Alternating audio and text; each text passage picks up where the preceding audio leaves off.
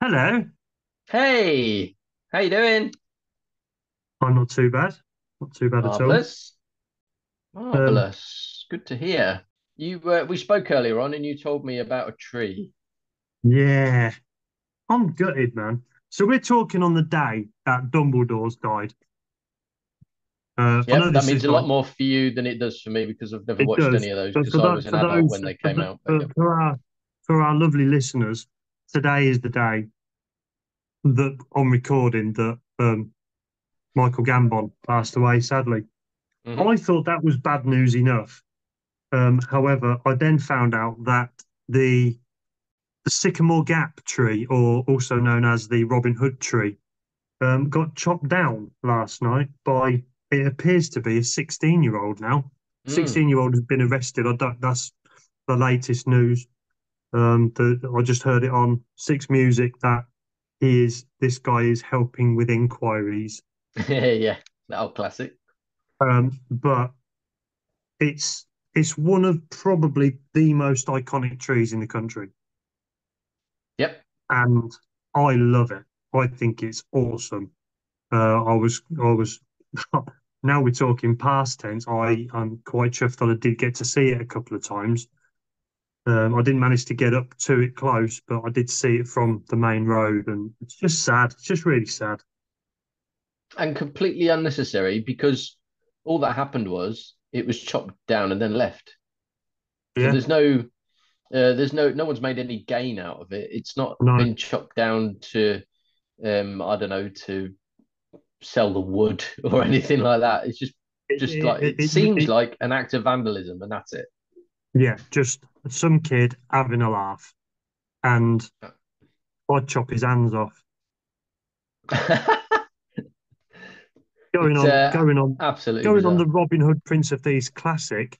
I think the punishment back then would have been chop his hands off. Oh, okay, okay, all right. I Kevin think we've moved Costner, a bit past that, but Kevin Costner was about to get his hand chopped off for stealing bread. So was I say it? Kevin Costner, Robin Hood was about Yeah, to get yeah. his hand off for stealing bread, or his mate was. Hmm. Um, so yeah, I think get this lad's hands chopped off. That'll learn him. He won't do it again.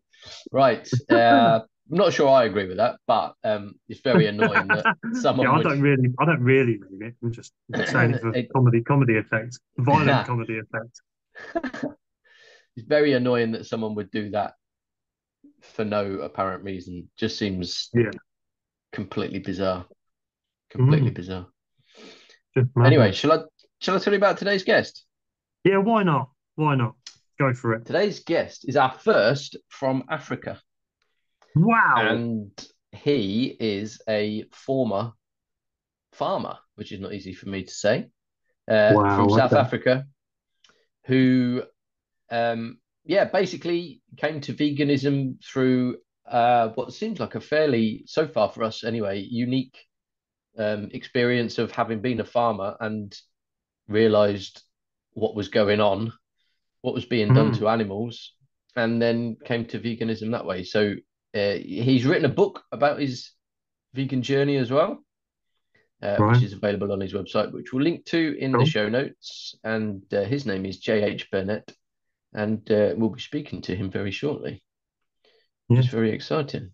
Some of the content of our chat with JH is going to be could be triggering for some people, and I put a trigger warning on the show notes and on our social media posts.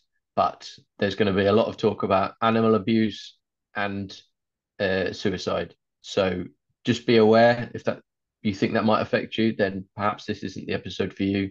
Or if it does affect you, what do they need to do, as Just take care of yourself.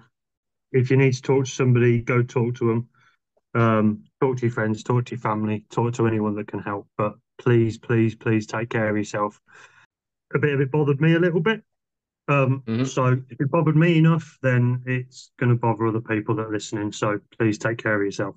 Thank you. Yeah, there's professional help out there. You can reach out to us, but we're not. Well, Wes is a professional, but um, Hmm. in an urgent situation, Probably I'm best not. not to send us a message on Yeah, I'm not. Instagram. I'm not. I'm not a crisis line. No, but if you need support, then there's plenty of places that you can find it. Your local NHS website will be able to help with that. Yeah.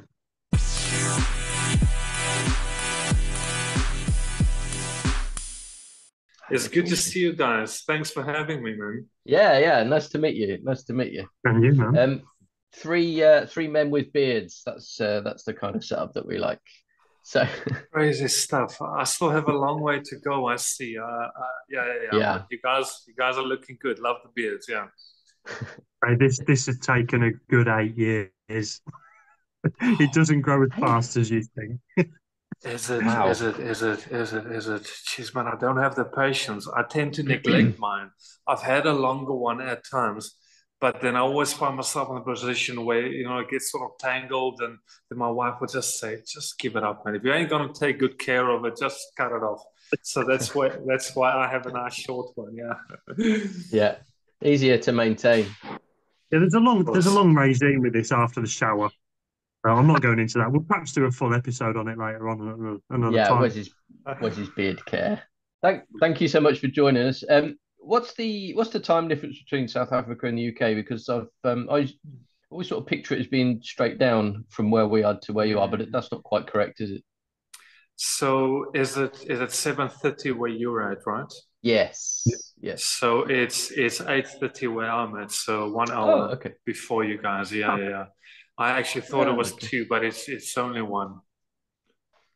Awesome. Okie dokie. And which bit of South Africa are you in? Whereabouts? So I'm As if I know South Africa. small. Yeah, you see. Yeah. It's anyway. It's down in the Western Cape. It's a small little remote town right by the ocean called Wilderness, and it's actually quite beautiful. It's very forestry, and obviously you've got the long white beaches. But it's in the Western Oh, Cape, it's about 6 hours drive from Cape Town, which is the biggest city. 6 hours. Okay. It's a big place, man. South Africa is quite big. And Okay. whereabout are you? Whereabout are you guys? Where's you go first? So I'm just north of Manchester, up in the north of England.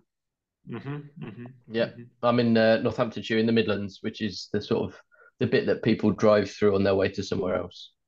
Of course. I've only been once to the UK, and I wanted to. We were driving from Scotland down to London, or down to Wales actually, and then I wanted to drive into Manchester to go have a look at the Etihad Stadium where City plays, So and Yes. my wife just wanted. She checked the traffic and she said there is no way we're going to go. Anyway, so I never saw any of it. I saw like the outskirts. That was it. Yeah. yeah, and the Yeah. Etihad's quite difficult to get. And it's not difficult to get to. It's just if you're diverting off the motorway, it's a bit of a fair way. Yeah, Okay, if you've got a long trip already, then it's probably not I worth see. a diversion, is it? Yeah. I see. That's good. Okay.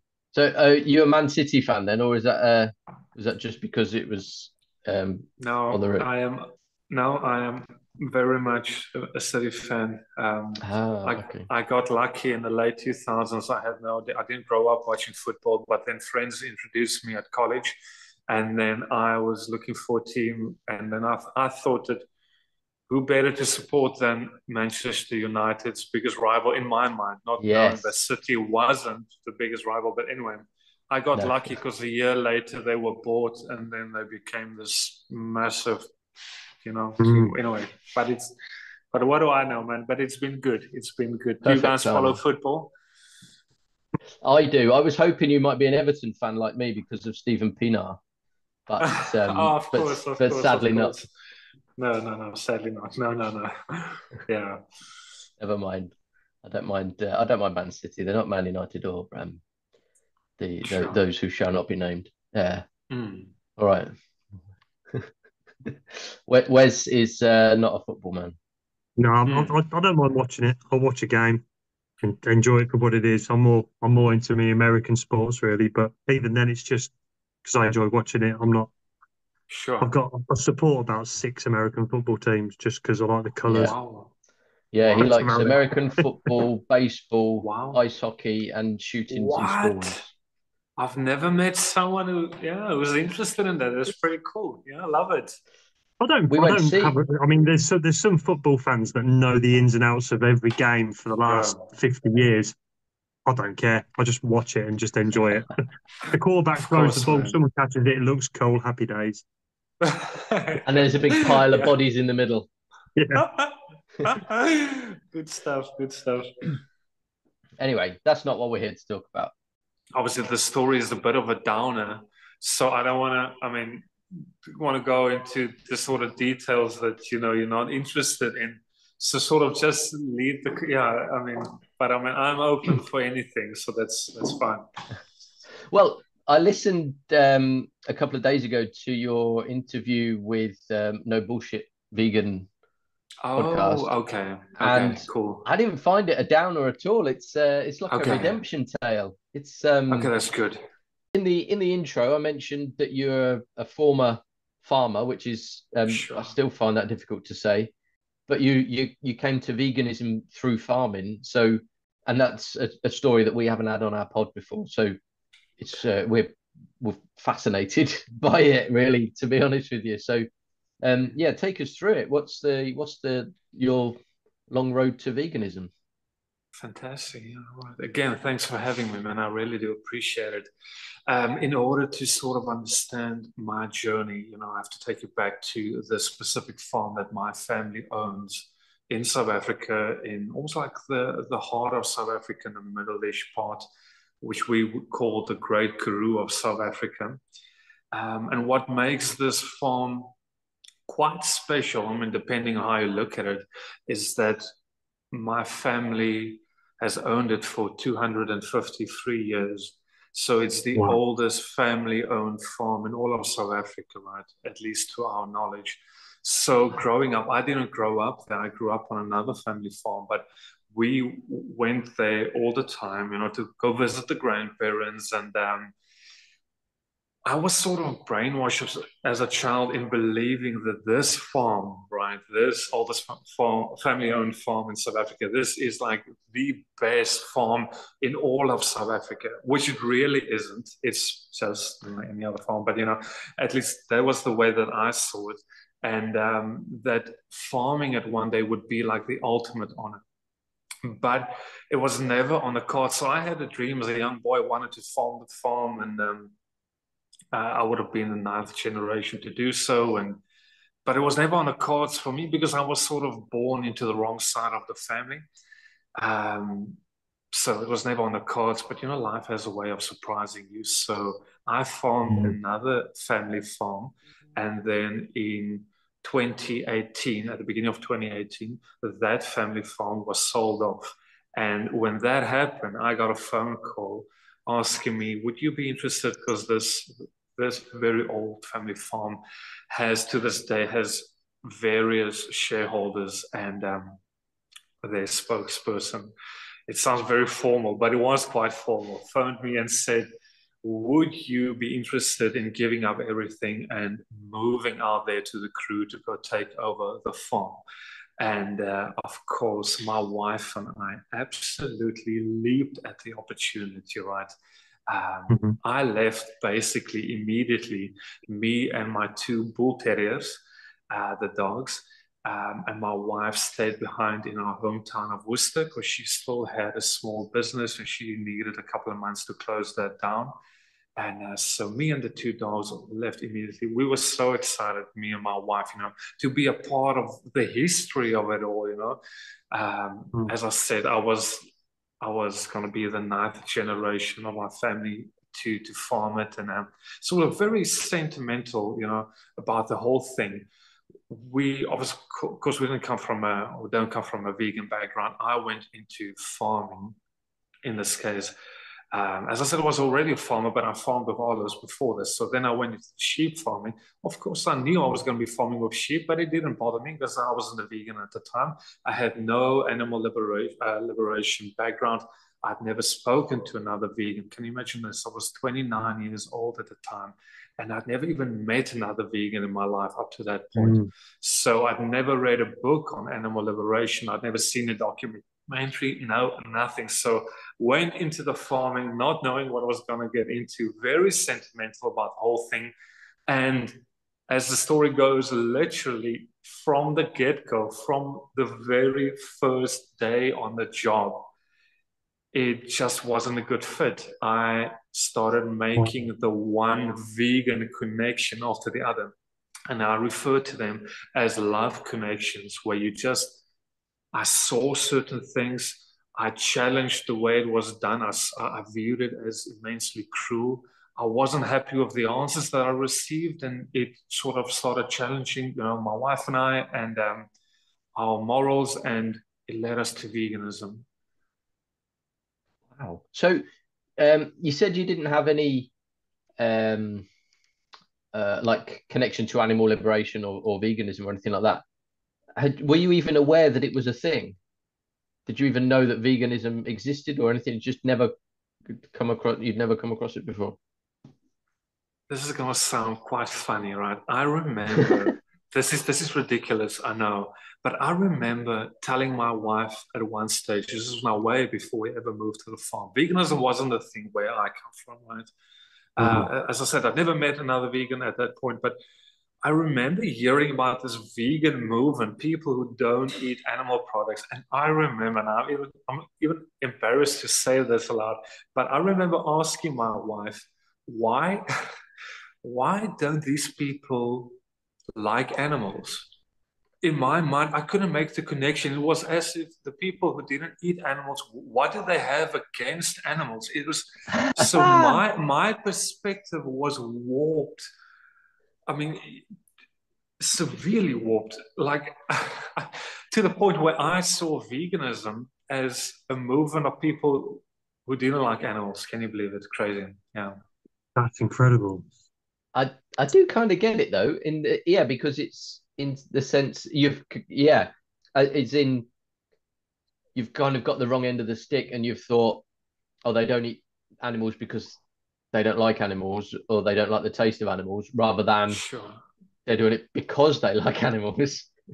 Yeah. So, and even in my mind, it wasn't because they didn't like the taste of animals. It was because they had something against animals.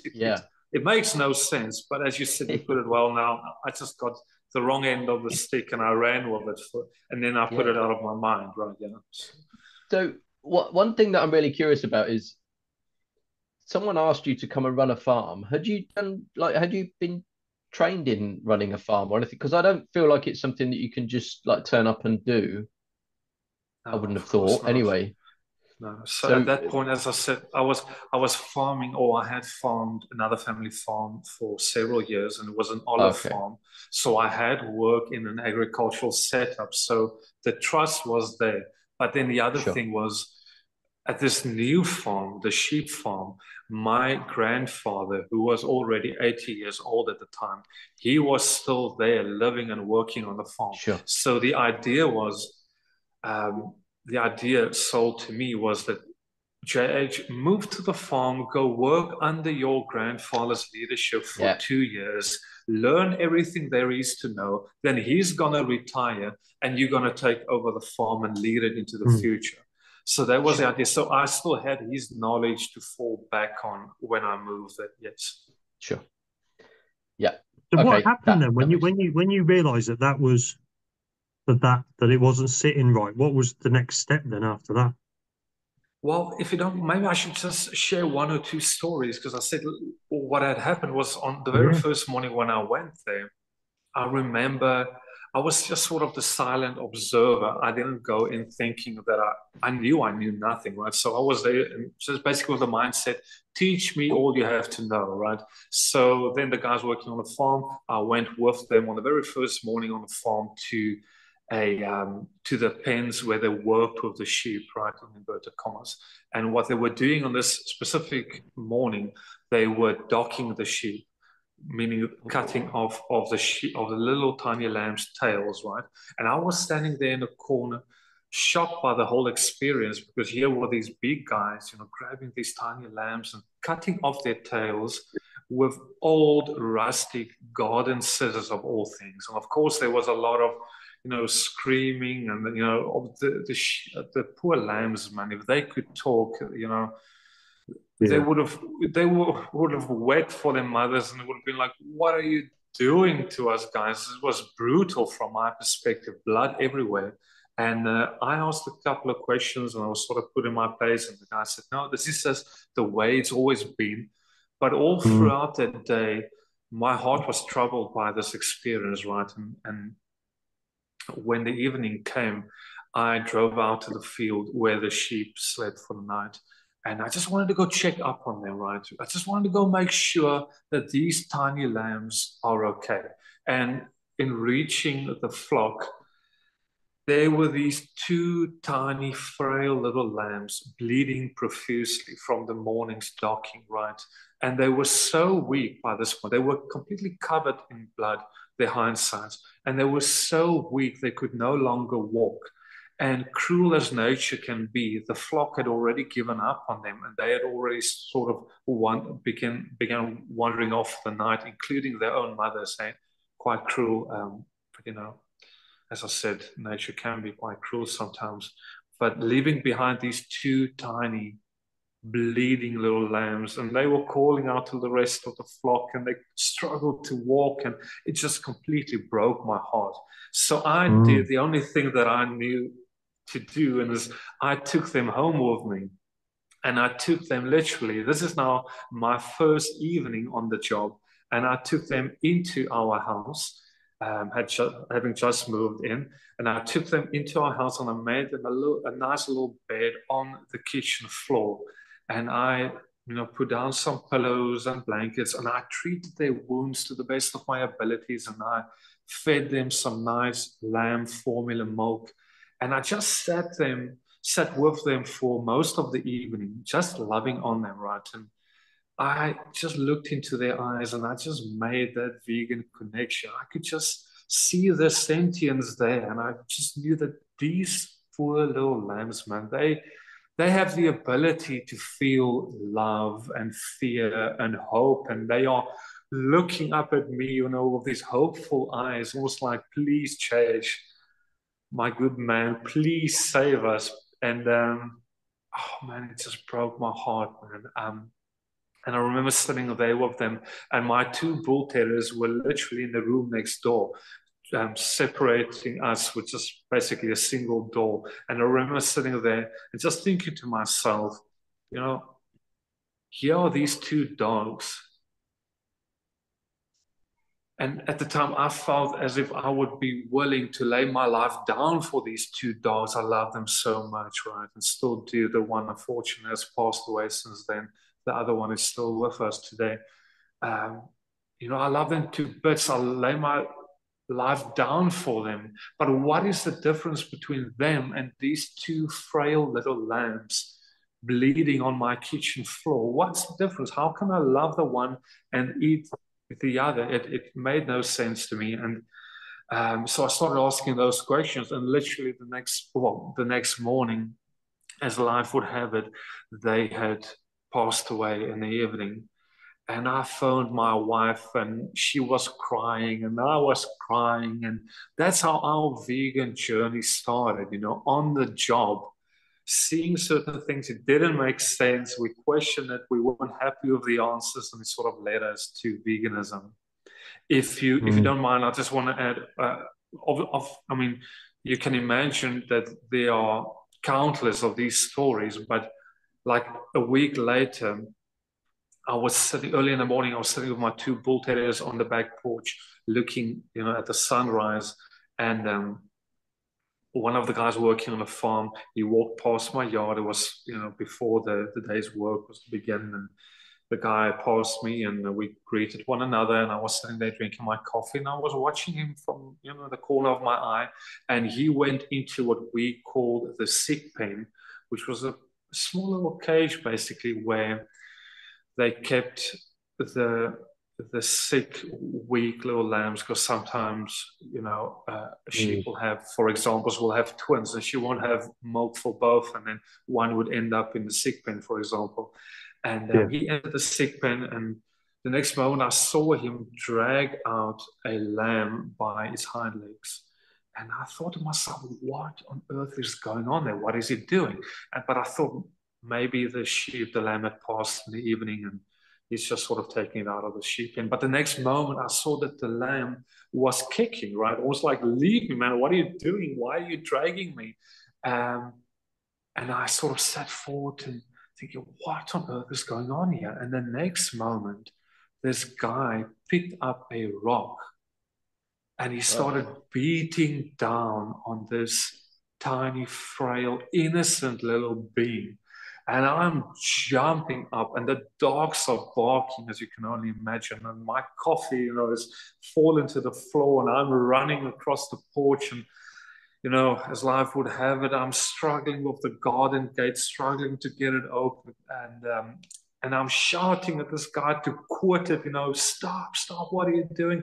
And I'm running, to him. And this guy, whether he couldn't hear me or refused to do so, I don't know to this day, but finally I reached him. He was just continuing beating down on his lamb, I pushed him to the ground, and I just fell, to the ground next to this tiny little lamb as it was literally breathing its last breath, and I was just held it in my arms, and I was just weeping. And I just remember it is as if my mind couldn't process what had just happened. I just kept on saying over and over for at least 5 minutes, why?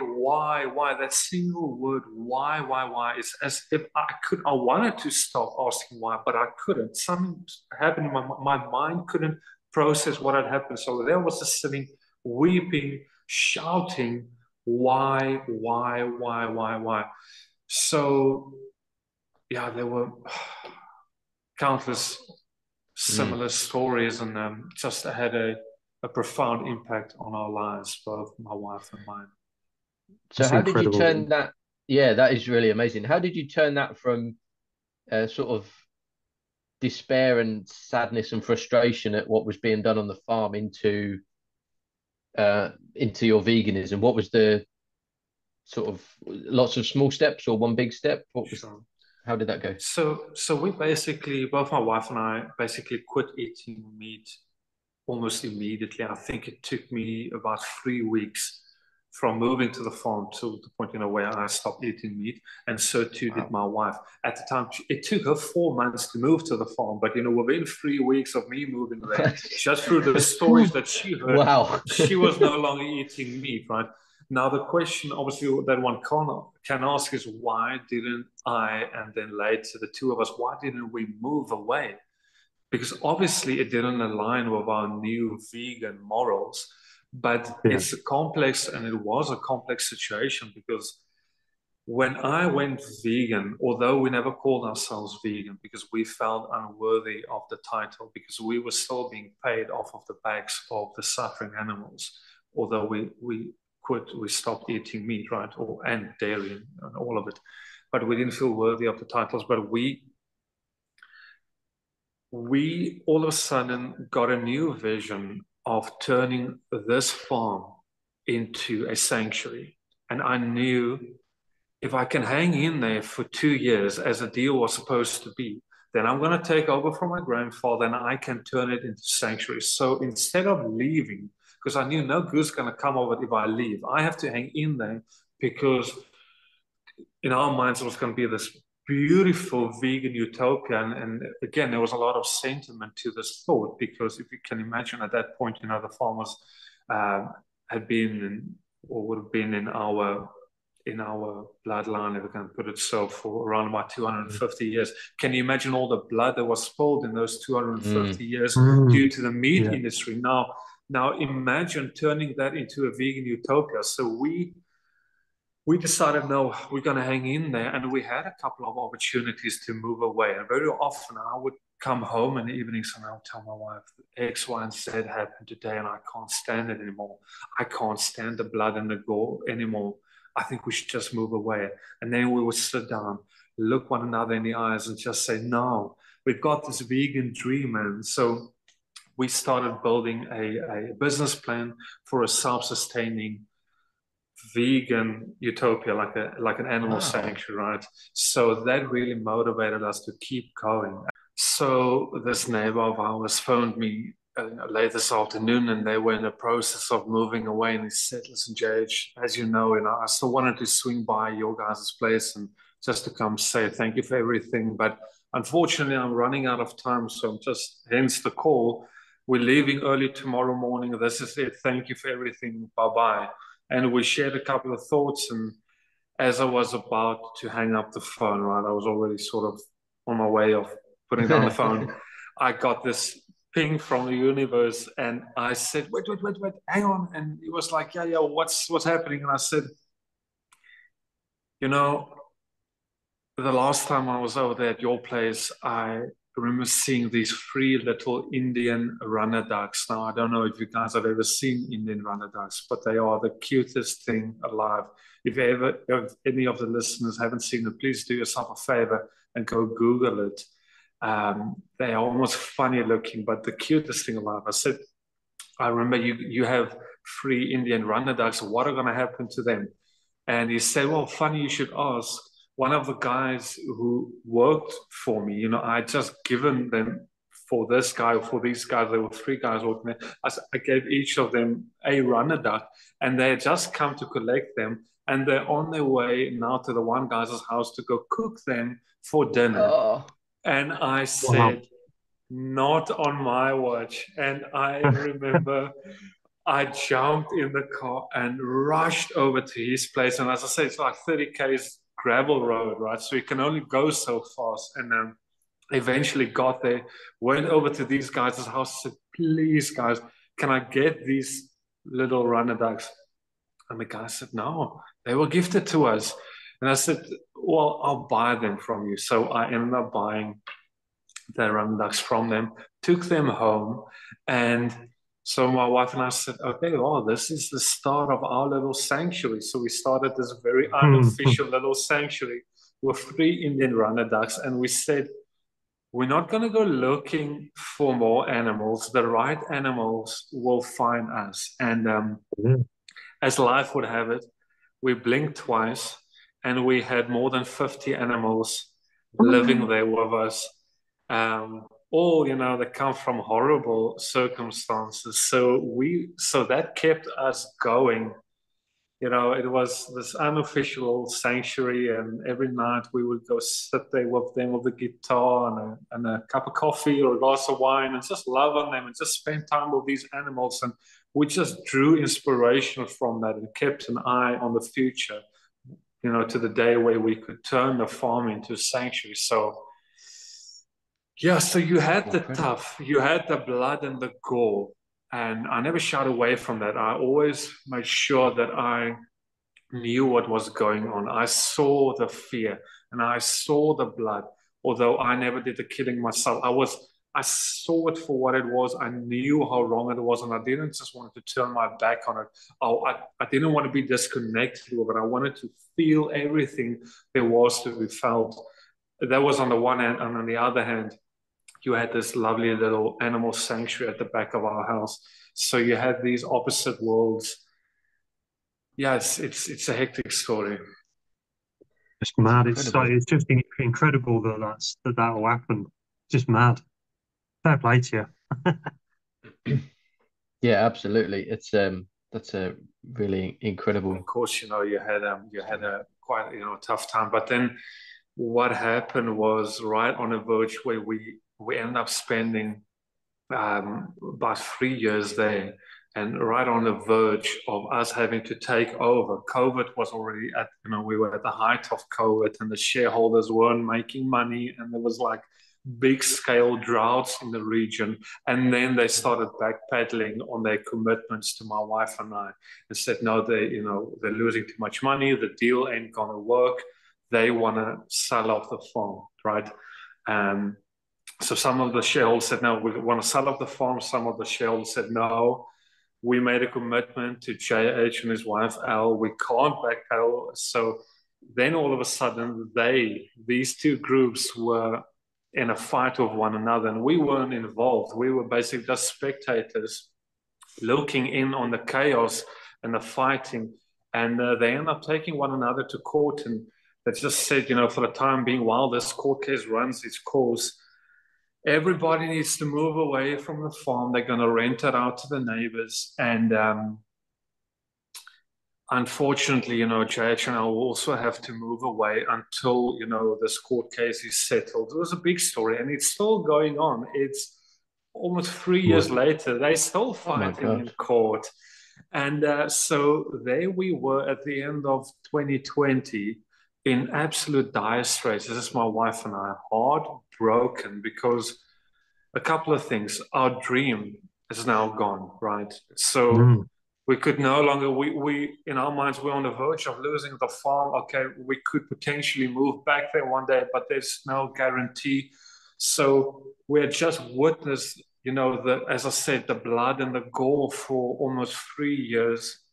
Now the vision of the sanctuary is gone. And on top of all of this, we have to give up our own little sanctuary, which at the time had more than 60 animals in it, right? So we were completely heartbroken. And what's more is we were in financial dire straits because we had spent all of our money taking care of the animals in a little sanctuary. We had no support, right? We never asked for a dime. And we now had to rehome them to other sanctuaries and to, you know, to good houses. And we had to pay good people. We end up paying like for feed a year in advance. So we ended up leaving the farm at the end of 2020, heartbroken, severely depressed myself, severely depressed because of the blood and the gore witness. The dream was gone. And yeah, so that's in the state in which we left with, you know, COVID being, you know, as it was, especially in a third world country. I mean, there were no economic, you know, prospects on the horizon. We were ruined financially. So,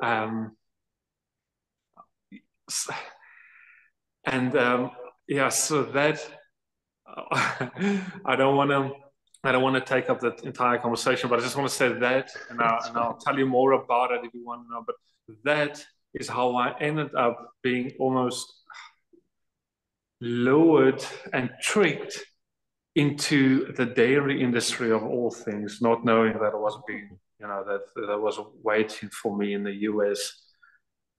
We definitely want to hear about how you got tricked into it. Good stuff. I'm glad. I'm so glad to hear that, because I want to talk about it, man. It was a terrible situation. So as I said, we were in dire straits. I was on Facebook the one day, and I connected with a very old friend of mine, and he was living in, I think he still is, we had lost contact, but anyway, he was living in the States, in America, and him and I started talking, and he knew nothing of my life, and I knew nothing of his life. And just the next moment, you know, not even knowing my personal circumstances, he said, JH, would you ever consider moving to America? Because he said that he's in the process, he helps to recruit South African guys to go work there for a local farmer in North Dakota. And I was, you know, being in dire straits, I was like, man, if this can help us survive financially, sure. Connect me with the farmer, which he then did. The next day, I got a call from the farmer. Him and I spoke for like an hour. He took a liking in me. You know, I don't really understand his reason behind it, but I had done a master's degree in organizational leadership, and he said, yeah, this is what I need. I need a good manager to come in. And he said he has like a lot of problems with the guys working for him, all South Africans, and their relationships are all broken between him and them. And he needs me to come and intervene and, you know, be a middleman between him and them. And he pitched this big vision to me, and I was all excited about it. And I said, just tell me one thing, man. Are there any animals on the farm? Because by then you can only imagine how fed up I was for the animal in, Yeah. farming industry. I wanted nothing to do with it. And he said, and I'll never know his reasoning for it, but he said, I'll never forget it. He said, not unless you count the dog. And him and I sort of shared a laugh because he was telling me that, they are grain producers, right? That this is what they do. And this is the area of the farm that I'm going to be working in, And so I went there. My wife stayed behind in South Africa, went all by my lonesome. And literally with the last money we had, I bought a plane ticket.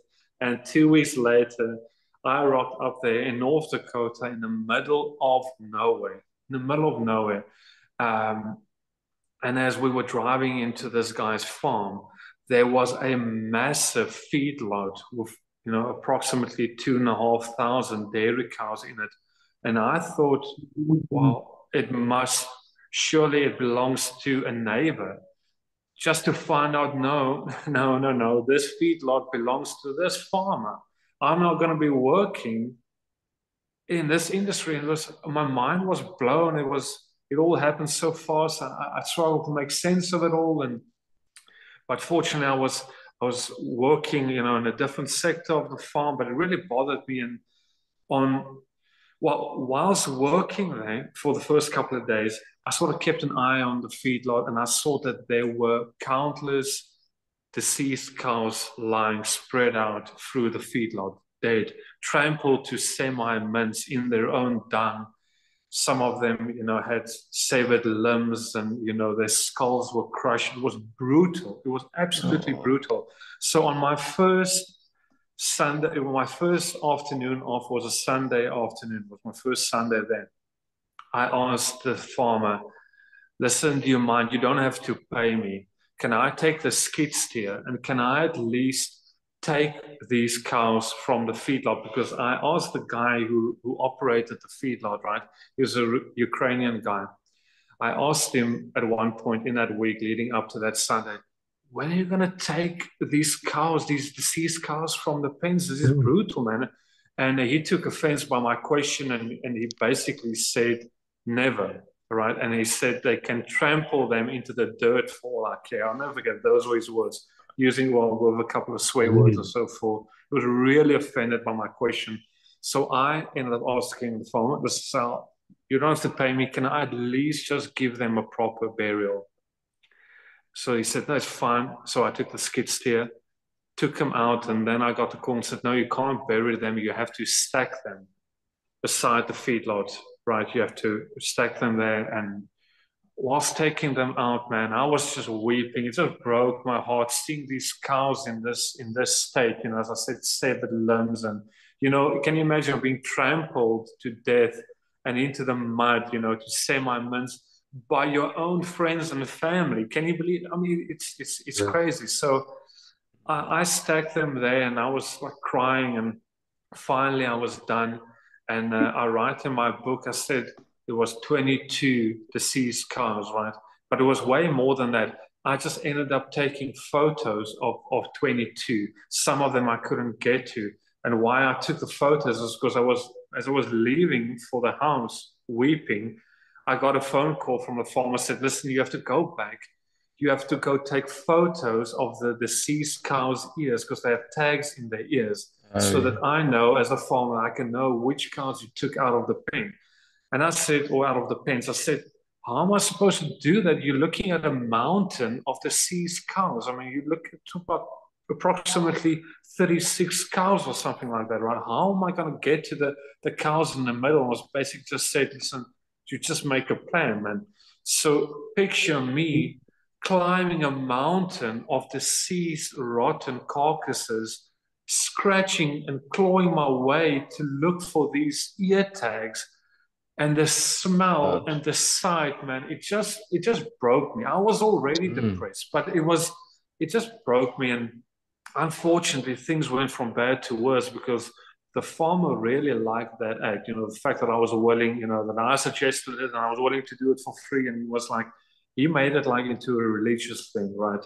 He said, now I've been praying for someone like you, somebody who gives a damn, and I feel like, you were sent here for a reason.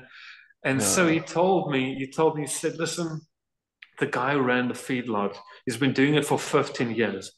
But apparently he said, I heard via the grapevine that this guy's going to leave my service in a couple of months' time. But I'm not going to let him catch me, JH. I'm going to catch him before he catches me. So I'm going to, out of the old, I'm going to kick him out, and I'm going to put you in charge. You are now the new leader of the feedlot. And I was like, no way, Jose. There's no way. You don't understand. I am so against what is happening in this feedlot, because trust me, if ever there was a hell, if hell is real, it's you can find it at your local feedlot.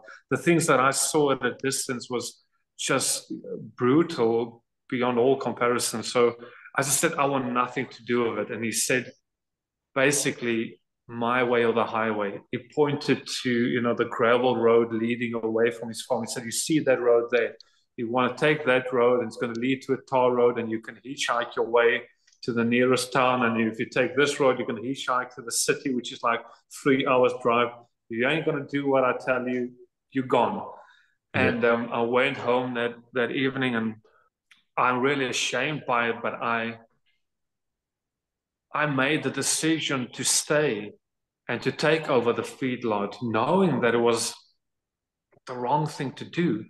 But in my mind, I was like, if I don't do it, I'm not going to get paid at the end of the week, which means we're not going to have a roof over our heads. Even my wife back home, we're not going to have food to eat. So one's mind tends to run away with you in moments like that. But I stayed, and I started running this guy's feedlot, and I did so for about 100 days, which involved the artificial inseminating of approximately 50 dairy cows per day, which absolutely broke me. And I'm not the victim. I just want to make that as clear as daylight. I'm not the victim. The real victims were the cows, and the cows were still, living in these atrocious circumstances. But there I was, a lover of animals, with my biggest vision of wanting to serve the vegan animal liberation movement, now artificially inseminating dairy cows, up to 50 cows per day sometimes. So the depression just kicked in like you won't believe, working sometimes 16 hours a day in tough conditions, and being a part of that, it was poisonous. I tried to make the most of it. I would go in early in the mornings, like a half an hour before the day would start, and I would just go love on the cows. And we would, I would just stand there in the middle of the pens, and they would just come, and they're so kind and gentle and curious, and they'll always be sniffing and always nibbling at your suit, because you're wearing these thick suits, because now you're working in the North Dakota in the winter, minus 38 degrees Celsius. And me and the cows would sometimes kick a football around. And if you've ever seen happiness, it's a bunch of cows running around playing with a football. So I was sort of torn into, just loving the cows and doing my best to treat them as nicely as humanly possible under tough circumstances. But then again, man, yeah, as you can imagine, the artificial insemination process is nothing to laugh about. It's exploitation to the worst degree. So the depression just, for me personally, it just kicked in, and to the point where I had no will to live anymore. That must have been So how did you get challenging. out of it all then? So one night, me and the guys working on the farm, we lived in this dilapidated house at the side of like this old forest. And the one night, when I was so depressed, I just wandered into the woods, and it was snowing, thick snow, and I was wandering into the woods. And I remember going, and I sat down by this small little creek, and I had this old little rustic blade in my pocket, and I was beginning to fiddle away, at my wrist. I was just sort of making these tiny cuts, and I'm just in that moment, just saying that this is it for me, man. I'm just gonna end it right here, man. I cannot stand to wake up tomorrow morning and continue this brutality. The meat and dairy industries has now killed me for good. I'm gonna cut off my wrist. This is my end right here. And Wow. it was pitch black, right? It was dark outside, and in that moment, sitting by that creek, an enormous elk with these gigantic antlers came walking straight towards me from the opposite side of the creek. He came walking down the slope right at me. And I was sitting there thinking, this can't be. Surely this elk must be able to see me. I'm seeing him, for goodness sake. I mean, I'm like 10 meters away from him. Surely he must see me. And if he can't see me, surely he must be able to smell me, right? But still, it kept on walking straight at me. So I started backpedaling somewhat, and I'm just sitting there observing this glorious animal and just trying to get my head around it. Why is it still approaching the creek and in the process of approaching me? And then I saw, at second glance, I saw that it had been shot.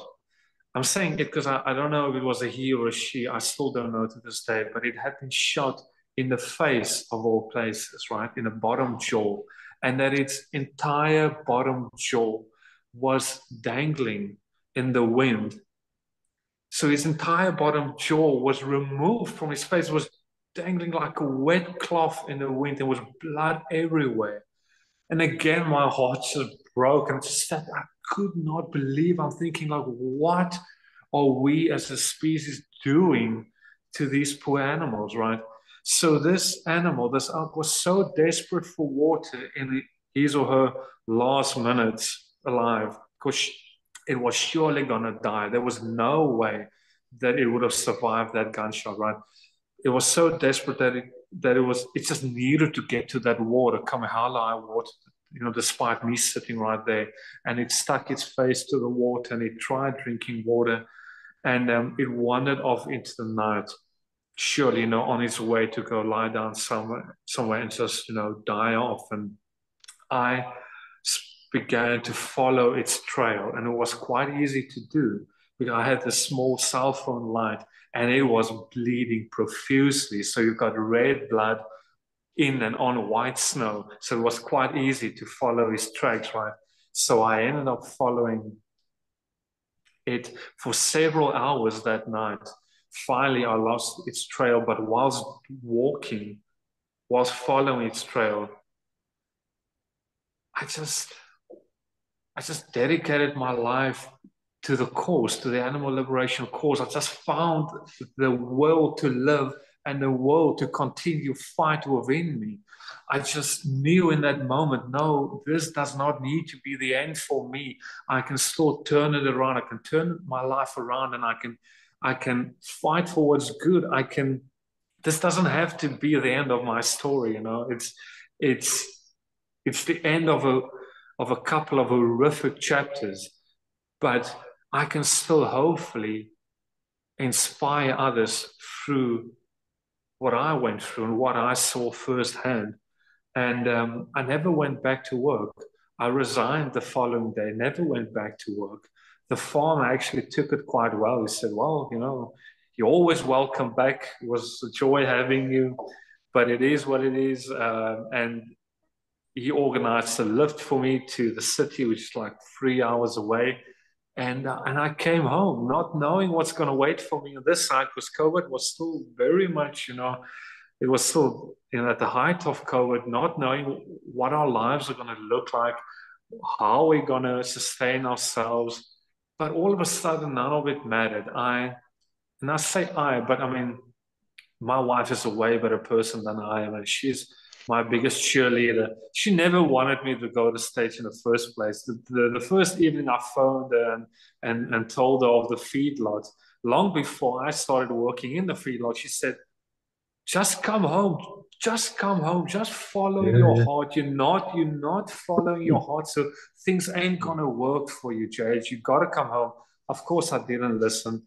But finally I came home. And so there we were, my wife and I, in 2021, having to rebuild our lives. And finally we could call ourselves vegans, although we had stopped eating meat and dairy many years before this, but we were now free, man. We were no longer getting paid off of the backs of innocent animals, so we could now live bold and happy vegan lives and just rebuild our lives. Yeah. Wow. What a story, man. That's incredible. You've seen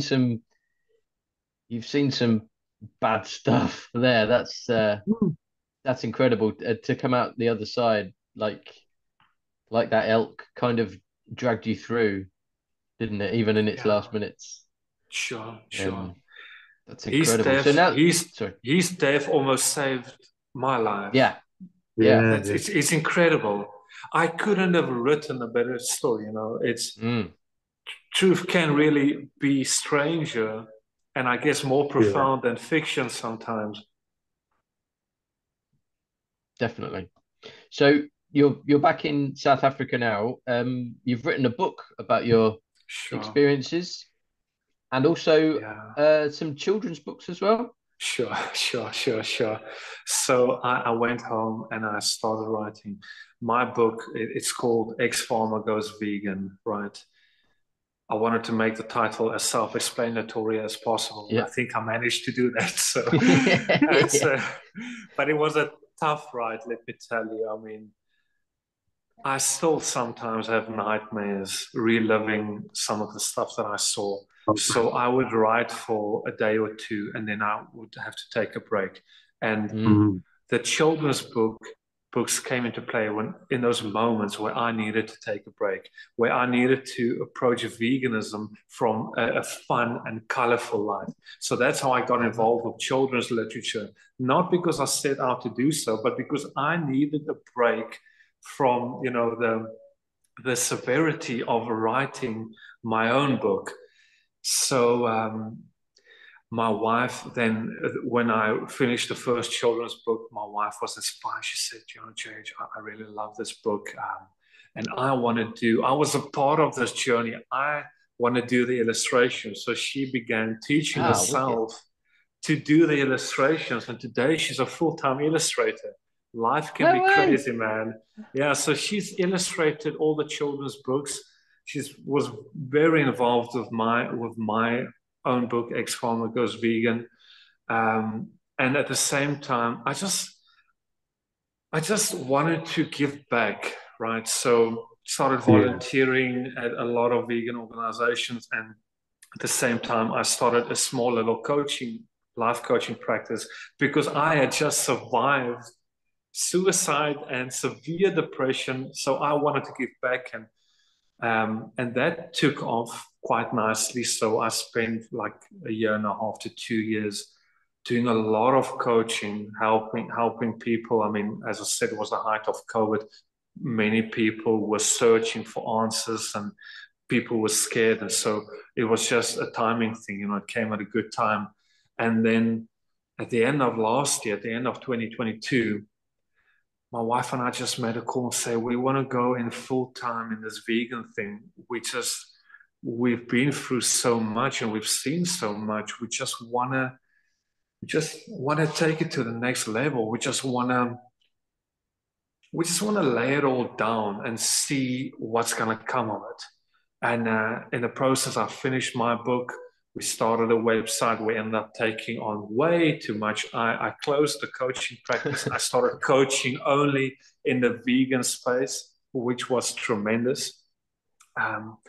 Just a quick story. We're in the process of collaborating with another vegan group. I can't say too much about it, but I just want to put this out there. It's a beautiful little story. I was contacted by a mom in the UK. And she said, I saw that you do life coaching in the vegan space. My son is 10 years old and he's being severely bullied at school because he's a vegan, and he's saying that he wants to commit suicide. He can't do it anymore. He can't stand it anymore. And that led my wife and I to write a book series as inspiration for vegan kids. It's so just to inspire vegan kids to continue the good fight. So it's more than mere children's literature. Life is funny. It's as Steve Jobs said, you can never connect the dots of your life looking forward. It's only when you look back, you see that the one thing led to the other. And we made many mistakes along the way. We took on way too much, and then we have to refocus and redesign. And so we're still in that process, doing a lot of writing. I just wanted to put it out there. Our website is called veganismhaswon.com. Veganism has won, like it has triumphed, and it all began with it winning in my life, because I wanted to die, and it won in my life. It gave me a purpose for living. So that's where the website's name started, and my book is available on our website free of charge.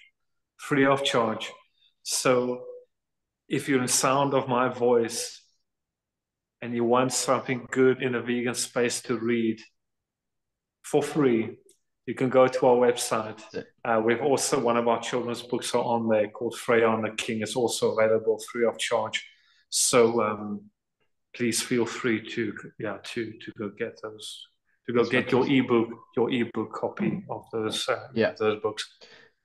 Some of the feedback that we've had from vegan parents is that there isn't a huge amount for vegan kids, and a lot that we've spoken to have had, their kids have been homeschooled because of issues at school and stuff. So that will be a great resource for some of our listeners to use for some of their kids. So that's really great. Fantastic. Thank you so much for sharing that. That's really moving.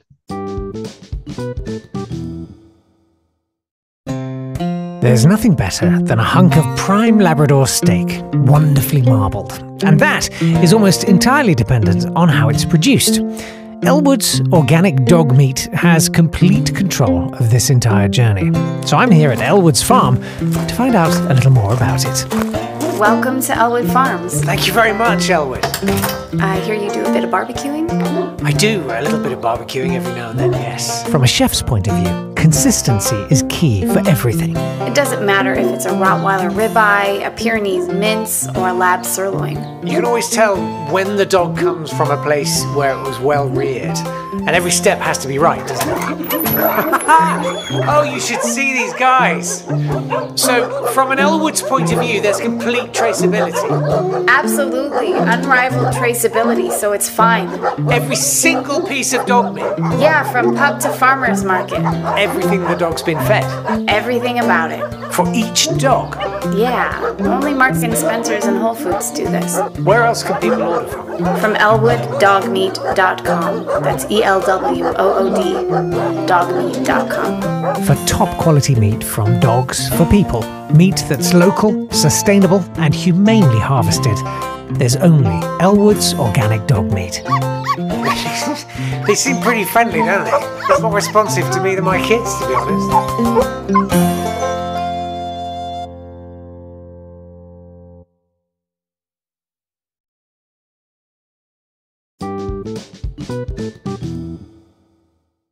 One of the things that I'm really keen to explore is what the reaction was amongst your friends and family once you had once you came to veganism and you left farming and animal agriculture, because obviously it's been in your family for 250 years, and all of a sudden you've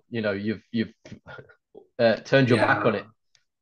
What was their reaction? I was both my wife and I were quite fortunate that we never got a lot of backlash from them.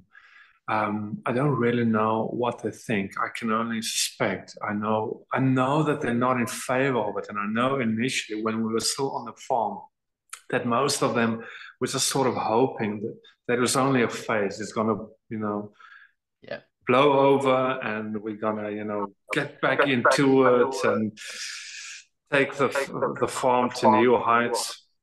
But we never had any confrontation regarding the vegan thing. Of course, they hoped that it would blow over. It didn't.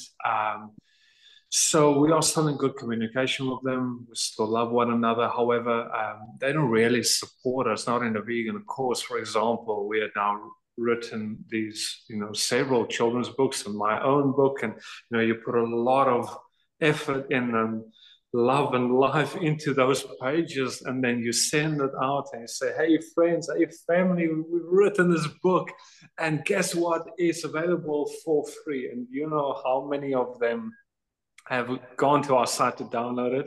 Not a single one, not a parent, nor a sibling, nothing.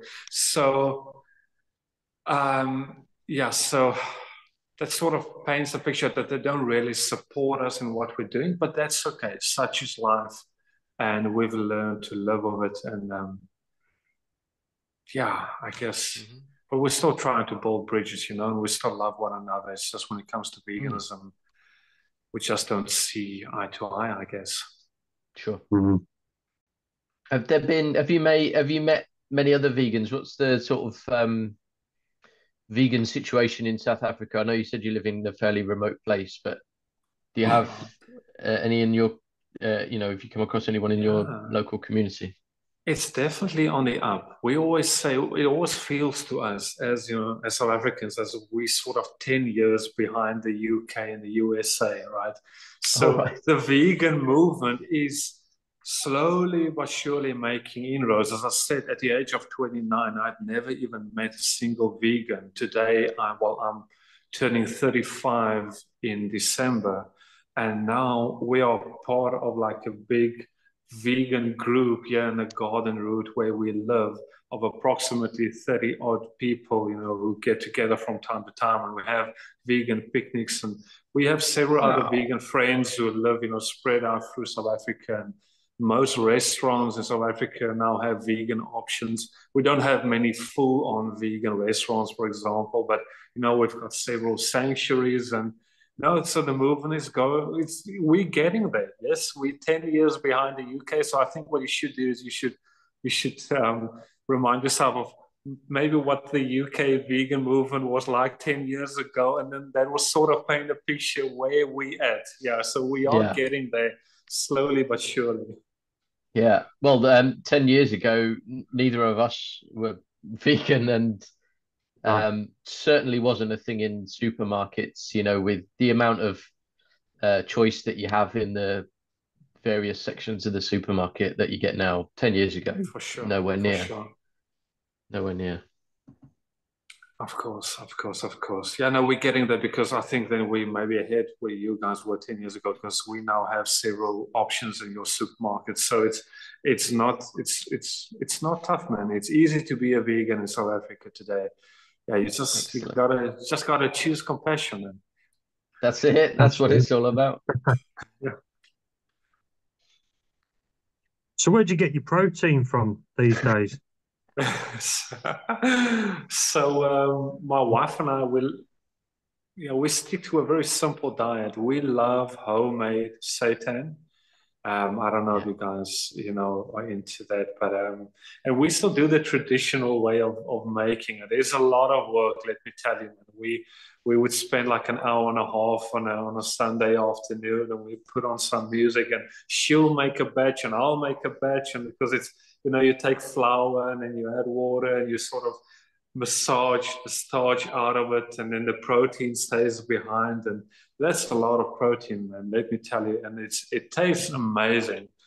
We don't miss meat whatsoever, so we do a lot of seitan. It's high in protein, and we've done the test. Both my wife and I, we don't have protein deficiency or anything like that, so we're going quite strong. Then and now, we'll try some of these meat replacements, that you buy in the supermarkets, and not too keen on them. That's just for taste reasons.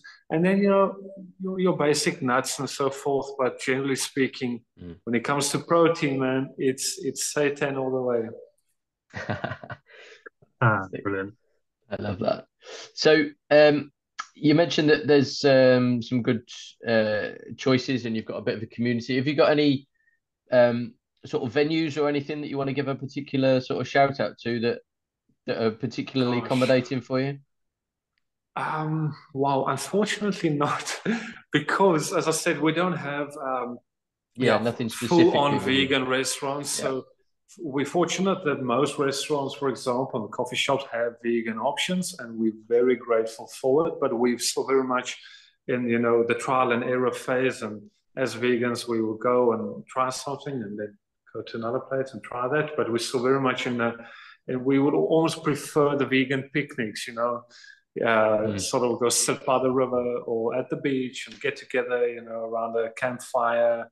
As South Africans, we love the outdoors, so we're more into that. So when it comes to restaurants specifically, no specific shout out that I want to give. I would like to say that you guys did give me a heads up about a favorite product that I would like to give these guys a shout out, because this is a South African brand and I'm so proud of them. It's I don't know them personally. Let me say I'm not being you haven't got shares in it. No, that's fine. No shares, not yet. I don't. But it's called buttermilk with an A, not butter, but buttermilk, and it's and they make the most divine oat milk. And it's by far my favorite product, because I'm a coffee snob. So we just absolutely, we only recently came across it, and my wife and I, we are hooked. Buttermilk, it's a delicious oat milk, yeah. Cool. Nice, okay. I don't think that's one that's come, that's not come here yet, I don't think. No, if I get my shares, I'll bring it over to the UK. How about that? Yeah. That's a deal. So what advice would you give to someone if they came to you wanting to make the change? What would you say to them? Gosh, man, please, for the love of all things pure, if it's on your heart to do it, do it. Choose compassion, man. It's easy. It's easy to choose compassion. If you got a choice to choose either compassion or on the one side, or blood and gore on the other, why on earth would you not choose compassion? So please, if it's on your heart to try it, give it a go. If you struggle, reach out to us, man. I'll do a video call with you. I'll do my best to inspire you. But please give it a go. And from my perspective, please do it for the right reasons. Do it for the animals. Don't do it for selfish reasons. If you do it for the animals, it's easy, and it's very hard to fall away, if I can put it so. But we often hear of vegans who gave it up. And I don't want to be overtly critical, but I always ask myself, what were their initial reasons for going vegan? Was it for the animals? Because I always think if you go vegan for the right reasons, for the animals, man, there's no turning back. Yeah, absolutely. That's it. You've got to keep the animals front and center. That's the thing that keeps us in the right lane. Absolutely. I love that. Okie dokie. One of the questions that we often ask is, what's the best thing about being vegan? But I think for me now, it's having spoken to you. But for you, what's the best thing about being vegan? I never really sit down and take stock, to be quite honest with you. But just thinking about it in the moment, man, I'm still alive. This, to me, I don't want to sound overly dramatic, but to me, this is borrowed time. And I wake up every morning and I remind myself of that fact, because to me, it's a fact. from my perspective, I'm not supposed to be here anymore. And it really gave me a reason to be here, to continue living. So I'm just so grateful, man. I really do my best to live a life of gratitude, and it comes quite easy having sort of seen what I've seen. I'm humbled by it. So I guess the fact that I'm still here, is the best thing for me about being vegan. 100%, man. That's a great answer. Oh dear. Okay. So I'm just getting through for the minute. So who's your vegan inspiration? And you're being pretty damn inspirational Yeah, right yeah. now. So Shame, man. Oh, guys, you're that's too why I kind. paused. That's why I was pausing because I was trying to think how to Yeah. word Too it. kind. But You're too yeah, kind. You're too who's kind. your vegan inspiration? Well, let me put it this way. Somebody who I really admire in the vegan space, and I can't stretch this enough, is Moby, the singer, right? And I had the honor of being on his podcast about a month ago. Oh, And really? I was completely starstruck. Yeah, because I love the music and I love the human, and just I'm just in awe of that guy, especially because I mean I have nothing to lose because I'm not famous, but that guy was. I mean, he's this big name, and and he's just choosing to live this bold vegan life with the animal liberation tattoos, and he just doesn't care who says what, and he's just and just doing massive, positive work in the vegan movement. So, I'm really just inspired by him. I guess most of all. Yeah, he is a legend. And you were on his podcast. I listened to that podcast. When is it out? Is it gone out now? It's not out. They said Okay. that they'll let me know. Apparently, it will be released at I think in either November or December. They said at the end of the Right. year. So they only release one episode per month. So they said at the end of the year. So So we can jump the man, queue. Yes. yes, We can Brilliant. jump the ahead of queue. Moby, and then we can just pretend that. Well, I'll edit this bit out, and I'll just say Of that course. Moby heard you on our pod and thought, "I've got to get this guy Of on." course, of course, of course. Let's do that, man. Yeah, I'll play along. Oh, man. Fantastic! Oh wow! I mean, getting to meet, I know virtually, but still, but getting to talk to someone, with that sort of kudos within the movement is incredible, though. That must No, have been a I'm hell of a humbled, moment. man. More importantly, did you get to meet Bagel? No, I didn't. I didn't. I Oh, didn't. No, no, no, no. I got to meet him and his partner, Lindsay. yeah. So that was it. But let me tell you, talk about a humbling experience. It was, yeah, anyway. But let me just say, you guys are awesome too. All right. Let me just put it Hey. out there, man. You guys are inspiring me so much. I just went to, when we took a quick break, I went up to just go have a quick word with my wife, and I just said, man, these guys. And I told them whenever we go to the UK, if they come down to South Africa, we must meet up. It's so inspiring meeting you guys and seeing, take time out of your busy schedules to keep this brilliant podcast going. It's marvelous the work that you guys are doing. We will definitely add South Africa to our forthcoming world tour. Fantastic. Yeah. Yeah. Fantastic. And you do that, and you've got a place to stay here by us. All right. Happy day. Oh, fantastic. Thank you very much.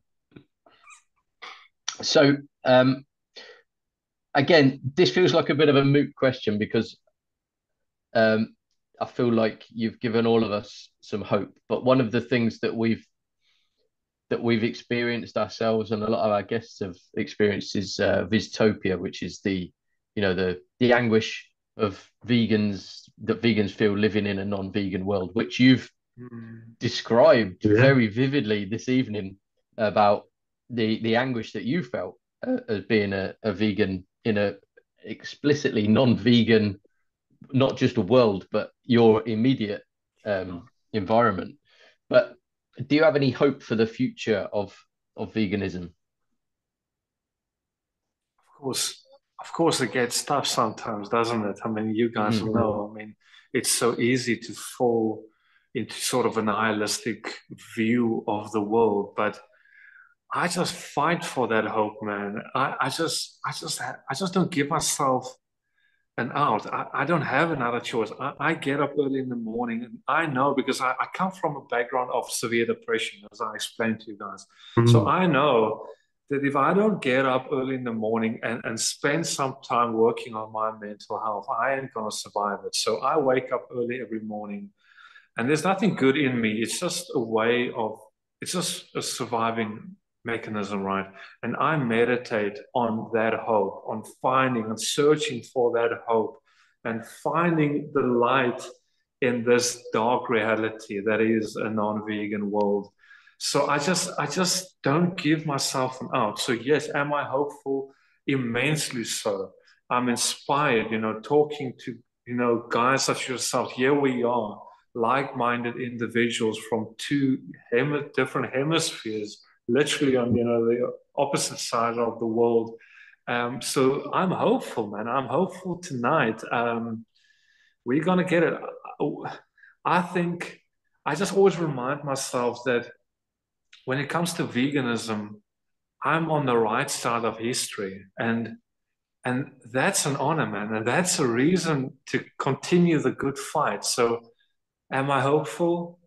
That was a long way of saying yes. Indeed, so. I love that. That's amazing, man. Yeah, I've been feeling quite environmentally depressed recently, but someone mentioned to me that Just Stop Oil are like they're a sort of a protest group here in the UK especially, and across Europe as well. I know of them, yeah.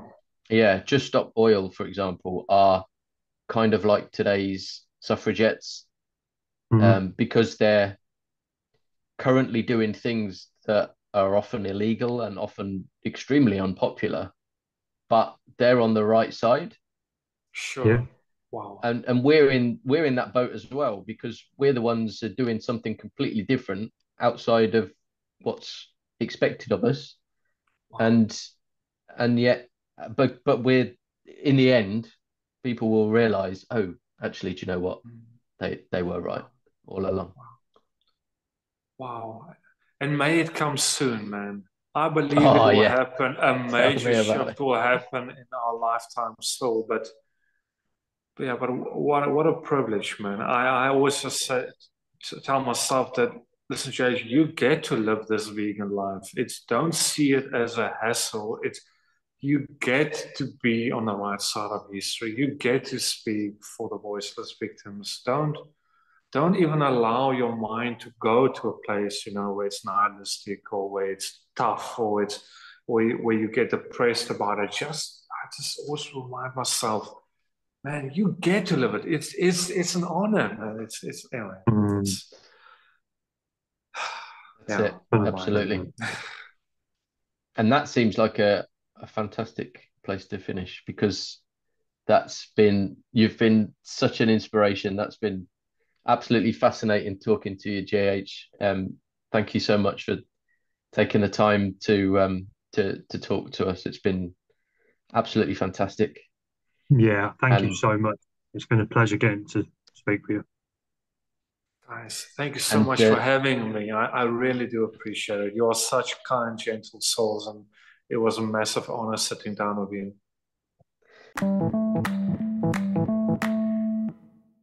Wow. Holy moly. That was just... I didn't know what to expect. I didn't know what to expect going into that, and I wasn't expecting that at all. Man alive, he's just blown my mind there. What a guy. What a guy. I think I might have said this before, but it's always good to quit at the top of your game. Is this the last episode? No, you want to see who we've got lined up for our next Oh, episode after don't. I this know. one. I saw on the calendar Jeez. who we've got next. Oh my God. It'll be a whole different story, that one. Jesus. But this is, man, Oh, man. that was absolutely fantastic. And definitely check out his website, check out his book. And yeah, and if you've listened to this, then check him out on these Moby podcasts, because Moby heard him on our chat and copied it and thought, what a great idea to get him on. Oh, God. Can you imagine? Oh. So I'm going to say this. You don't know I'm going to say this, so you can edit whatever you want out of this bit. But I can't wait. if anyone was affected by anything that was mentioned in that, Yes. can you please make sure you take care of yourself? I'm going to tell Matthew now we're going to put a little warning at the beginning. But yeah, if you were affected by anything that was mentioned in that, can you please just make sure you're okay? And if you need to talk to somebody, go and do so. Thank you very much. Apart from that, if anybody wants to get in touch or wants to come on the podcast to ask us any questions, then yeah, get in touch with us. Send us a message. We're on all the social medias that I think we're on, or whichever ones you do follow us on. Just send us a message. Do it. Or send us an email to howiveganpodcast@gmail.com. Thank you for listening, chaps and chapesses. You have a good day. See you later. I'm a mess. I'm a mess. Oh, that's hilarious.